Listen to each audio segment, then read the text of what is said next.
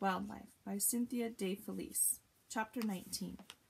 When Eric finally paused to rest, he tried to reason out what the man might do next. With no kid to present for a reward, would he just go home and forget the whole thing, or would he tell the police where he'd seen Eric, figuring the information might be worth something?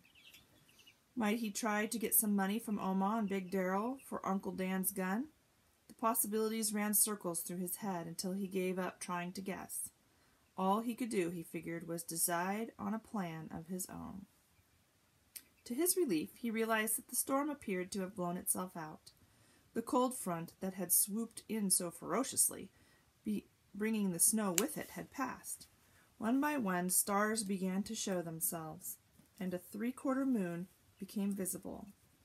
After a while, Eric was able to spot the Big Dipper, and from there, to find the North Star. He'd been running south. Now he would follow the star and head north. He reached down and hugged Quill to him hard. Then he stood up and started walking. Using the stars, they walked through the night, and when the sun rose, they kept on, moving steadily north. When Eric was thirsty, he ate snow, and Quill did the same. Quill's energy never flagged in the clear, cool air, though Eric felt his own pace slow from time to time. With no gun and no food, they didn't stop to hunt or eat or sleep. Quill scrounged food whenever she could. Dead mice and moles, scat from various animals, things Eric couldn't identify, and wasn't sure he wanted to. Oddly, he didn't feel hungry. A vague but strong sense of purpose gripped him, driving him to retrace his steps back to where he had started. As he walked, it seemed to him he was seeing the life of the prairie with great sharpness and clarity. He stopped to watch a coyote hunting in the grass for mice, pouncing and chasing like a kitten at play. When the coyote finally looked up and saw him, it went slinking away.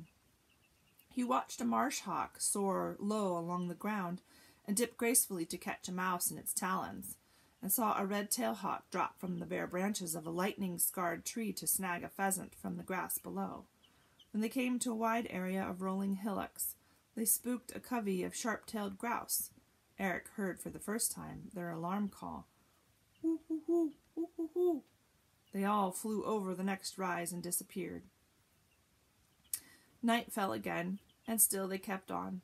Eric's eyes became accustomed to the darkness, and he was aided by the light of the moon and the flames of one of the gas fires burning in an oil rig on the outskirts of Fortuna.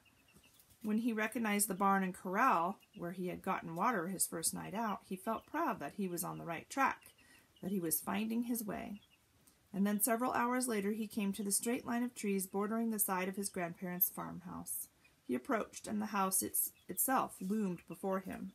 When he walked around the corner and stood for a moment at the porch steps, he saw a bluish light coming from the downstairs window. Creeping closer, he peered in and saw Big Darrell sitting and watching the snowy picture on the old television set. The sight of his grandfather caused him to stop, his heart thudding nervously. He watched for several moments, wondering what Big Darrell, who kept farmer's hours, was doing up at what had to be close to 2 o'clock in the morning. Probably he was too angry to sleep. He was contemplating what he'd do when he got his hands on Eric at last.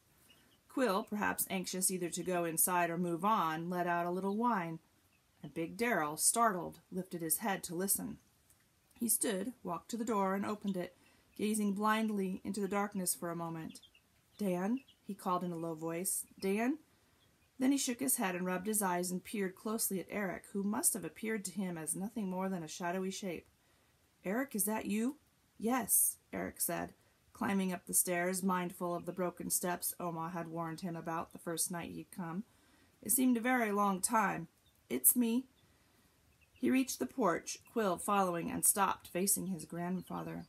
Before he could say anything more, Big Darrell gathered him in a clumsy embrace, made more awkward by the pack on Eric's back. In the silence afterwards, Big Darrell said in a low voice, so low Eric had to strain to hear, "I lost one boy. Didn't think I could stand to lose another." Stay tuned next time for Chapter 20.